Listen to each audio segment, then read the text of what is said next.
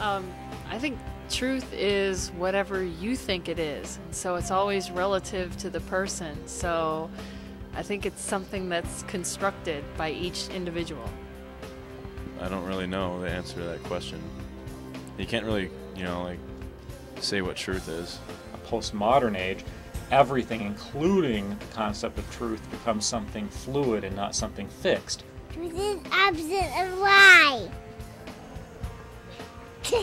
I hold it up. The premise that I function on, the truth that I function on, is that within every individual there is a goodness.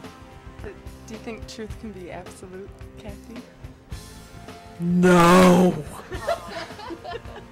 Truth is the axis on which all reality and its perceptions rotate, and humanity can only come in touch with this axis through the person of Jesus Christ.